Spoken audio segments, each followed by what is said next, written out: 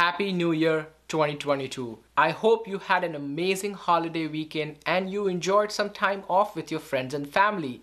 But now it's time to get back to the business because tomorrow, January 3rd, 2022 is a very exciting day. It is the first trading day of the year. If you're on this channel, most probably you are an investor or looking to invest. If you have never invested, I highly recommend that you check out my previous video where I talk about the quick 3 tips on how you can start investing. If you are already an investor, this is the time when you look through the year and strategize. And in this video, I will share 6 tips with you that you should keep in mind when you start investing, whether you are adding to a position or whether you are opening new position. And this applies for all asset classes, regardless whether you're investing in stocks, crypto, or any other commodities. So if that is something you're interested in, keep watching and let's get this rolling. 2021 was a very exciting year because the S&P 500 returned 28%, the Nasdaq returned 23%, and Dow Jones Industrial returned about 20% or so. So it was a very good year for the index standpoint. Now, if you were investing in very small caps which were not part of the index funds, most probably you have not seen a great year. And a lot of growth stocks got hit throughout 2021. So what do we learn from that? So the strategy that you used in 2020 did not work in 2021. And the strategies you used in 2021 may or may not work in 2022. However, there are 6 tips which I will share, which is also backed by Warren Buffett and other prominent figures. And that is the basis and fundamental of all investments. Tip number 1, invest in what you understand. There is a very famous quote from Warren Buffett: never invest in a business that you do not understand. This tip definitely holds a lot of water because if you do not understand the products and the services the company is offering, most likely you would not be able to pick up those changes in the financials or the outlook of the company, and you may miss out on gains or even covering some losses down the road. And one of the easy ways to know if you understand the company, if you cannot understand what the company does in the 10 minutes, I would highly recommend that you switch on and go to the next idea, because there are so many companies out there that you will be able to understand their products and services and assess for yourself if that is the right investment for you or not. Tip number 2, when you are buying a company, think from a long perspective. This does not mean that you do not buy companies for short-term trading. However, when you are building out your portfolio, think from a standpoint where you have your core positions, which I would say ride or die, which means that you will stick with those companies or those core positions for a very, very long time, which I mean decades, could be 10, 20, 30, whatever, you get the point. However, you can also build out portfolios based on mid-term and short-term investments, which means that you are going to buy and sell those securities or assets in a relatively shorter time frame. One of the famous quotes from Phil Fisher talks about that if you have invested in a quality company, the time to sell that company is never. So what are some of the core positions that you can build? Well, first and foremost, you can always invest in index funds like SPY, like IVV, like VTI, VOO. Those could easily become your core positions because that gives you enough diversity from a stock standpoint. Now, if you are more inclined towards putting stocks as your core positions like myself, you can always look at companies like Apple, Microsoft, Amazon, Tesla, and so many other great companies from all different types of industries.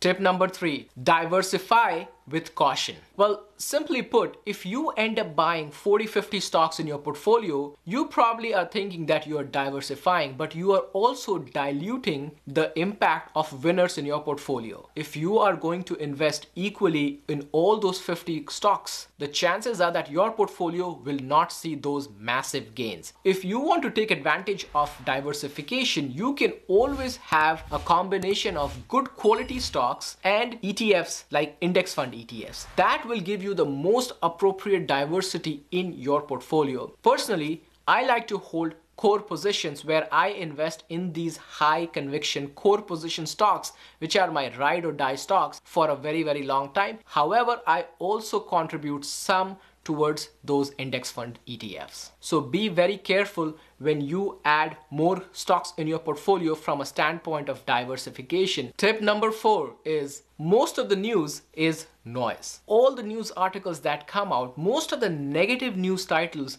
get the most clicks because that's how human brain works. So most recently, Tesla recalled a lot of cars. What does that mean? Now, do you go ahead and sell Tesla stocks? Absolutely not. Tesla recalling these cars, this is a common trend among automobile manufacturers. We have had so many recalls from Honda, Toyota, GM, Ford, which means that all traditional car companies have had recall at some point in time. It just goes to show that the company is taking appropriate steps to make sure the consumers do not get impacted. So this is actually a very good sign. However, you will also see articles which will talk about, is this the right time to sell Tesla? So when you are investing in your core positions, which are long term, you need to filter out these noises from your investment thesis. Most of these news articles are generated to create a buzz because that's what their job is. If you are investing in high quality stocks, index funds, ETFs, or any high conviction asset, most likely these news articles are not going to be impacting those.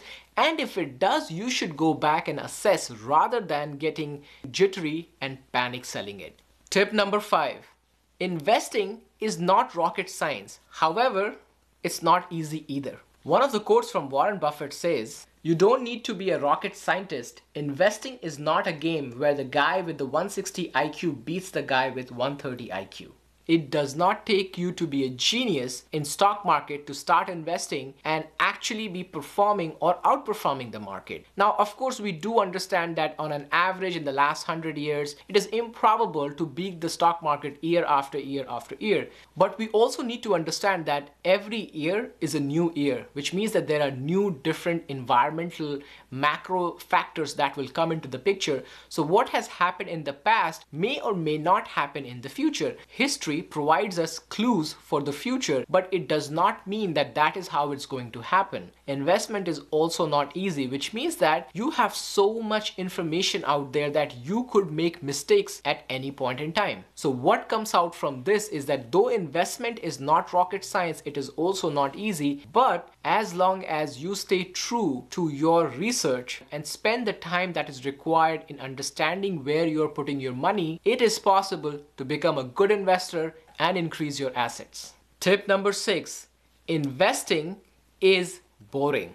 And what I mean by this is that if you are going to be investing for a long term, most probably it is not a roller coaster ride for you. Most of the moves that you will make are going to be mundane. It's going to be dollar cost averaging into your core positions or even midterm positions. And then if you want to make it really exciting, you probably should look into options trading or becoming a day trader. Now, I'm not saying that this is what you should be doing to make it more exciting, because day trading, options trading, they are a different ball game altogether. We are talking about investment, and most of the investment philosophy talks about you invest for a long term, dollar cost average, and there is really no get rich quick scheme here. Your goal of investment is to find good quality companies and stick with them for a long time. And if your research is true to what you think how the company will go, most probably your portfolio will show those results. So those were my tips for investing in 2022. And I really wish a very happy and prosperous new year. If you found any value of today's video,